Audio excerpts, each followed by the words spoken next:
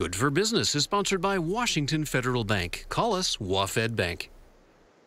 Good Thursday morning to you. Brad Goode here with your Good for Business report. Well, Amazon could become the exclusive home for Thursday night football. The Wall Street Journal reports the NFL is close to signing new deals with broadcasters as well as Amazon. It could become what they're talking about could be the sole streaming device for the NFL. Could become that for Thursday night, just the NFL matchups, excuse me. The Journal says the deals could be in place as early as next week. It will be pricey. The networks could have to cough up double their current rate.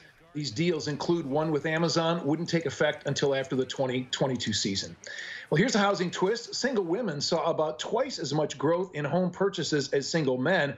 That's according to research from Redfin at the end of last year. Single women purchased 8.7% more homes in the fourth quarter than a year earlier.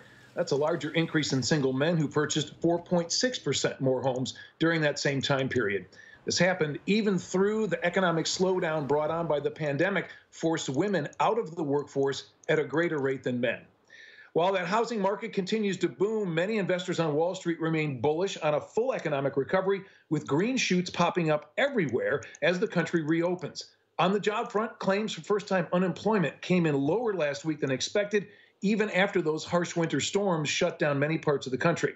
We get the Labor Department's monthly jobs report for February tomorrow morning. It's expected to show 210,000 new jobs created.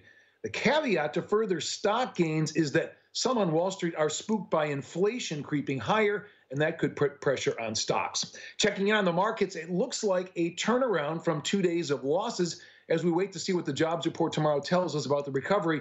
Stocks were up on the Dow about 150 points just 5 minutes ago, and now we're back to that flat line, up about 5 points in early trade. Be good to yourselves. That's Good for Business, powered by Wafd Bank.